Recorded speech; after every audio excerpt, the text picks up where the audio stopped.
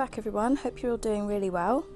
Today I'm going to be overwintering some of the tender plants in the garden. We actually had our first frost last night, so it was pretty chilly this morning, but it does go back up to about 10 degrees this evening and it's quite mild for the rest of the week. But I'm quite busy this week, so I just wanted to start overwintering some of the tender plants, including the red Abyssinians, which aren't looking too bad. You can see that some of the leaves have gone a bit yellow, but actually the new growth is still looking quite good. I might wrap up the sago palm as well, possibly. And then I've also got the Colocasia esculenta to dig up and the Caladiums. The pink chinas are still looking nice. I've got a bit of pruning to do as well, as you can see. I've got some yellow leaves on the banana plants. And here's an update on the flower.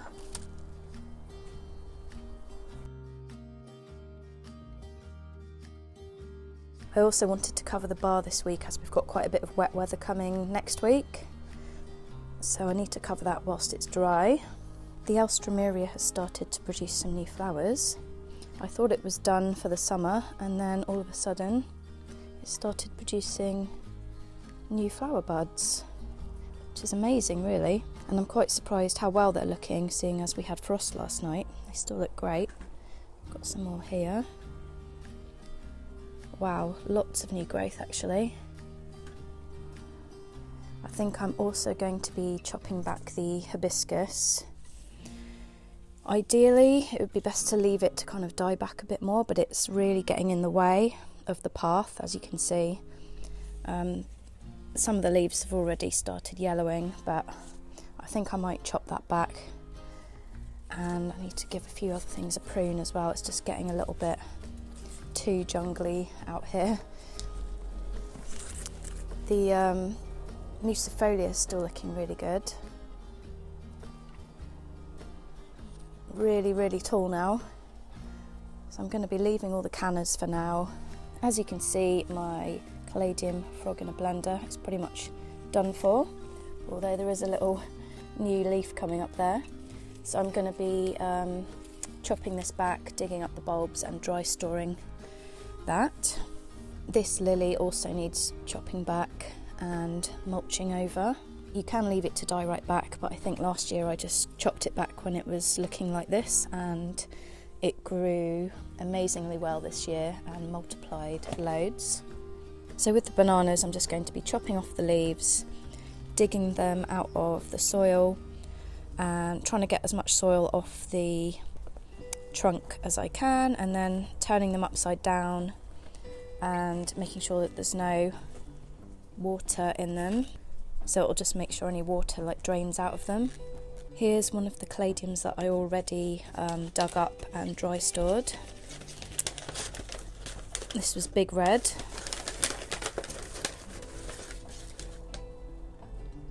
So all I do is chop off the leaves, try and clean off as much soil as I can. I usually stick them in my airing cupboard for a couple of days just to make sure they're dry, and then I just pop them in a bag with some sawdust, paper bag. As you can see, I've got them all labelled up, ready to go, and then I basically replant these in the springtime. I keep these in a dark cupboard in the kitchen, or you could keep them in your loft or under the stairs, anywhere dark and not too warm.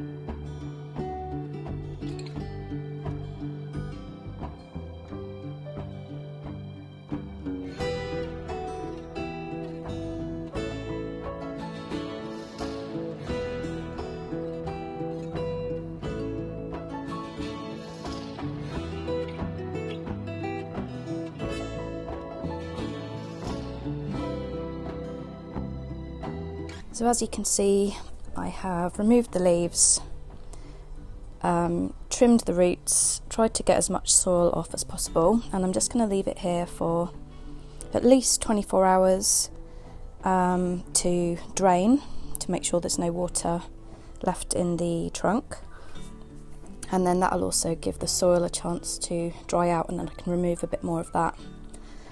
But it's draining here in a nice sunny position, so I'm going to do exactly the same with the other one. So after these have finished draining, all I'm going to do is, as I say, just remove any soil that I can, pop them in a paper bag and either put them in the loft or in a dark cupboard in the kitchen. Sometimes I'll add a little bit of cinnamon or yellow sulphur just to make sure that they don't go mouldy, or you could put them in sawdust like I've done with the Caladiums. Both the red Abyssinians are now draining. So next up we've got my Colocasia esculenta. As you can see, this one's already pretty much died back. So I'm going to dig it up, try and get as much soil off as possible, and I pretty much dry store this exactly the same way as the Caladiums.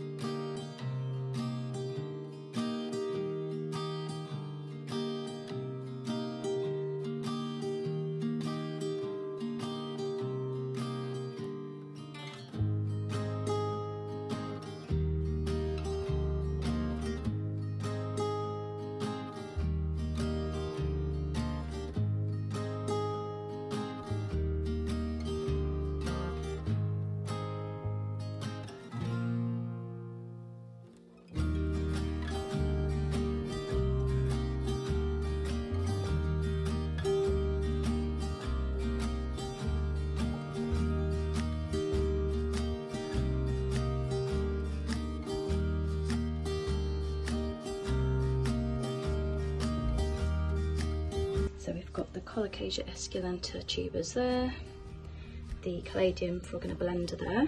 So they're just drying out there in the sun for a bit whilst I do some other bits in the garden. So I've just, well, made a massive mess chopping back the hibiscus. So as you can see, I've chopped it right back to the ground. And all I do with this one is just put a layer of mulch over it just to protect it from the cold and frost. I've had this one for about 3 years, I think, and it comes back every year. Never had any problems with it. So that's that one out the way. And then I also might chop back the Colocasia as well, just because they're looking a little bit crispy and also kind of getting in the way. I just need to give the garden a good prune, really, just to tidy it up a little bit.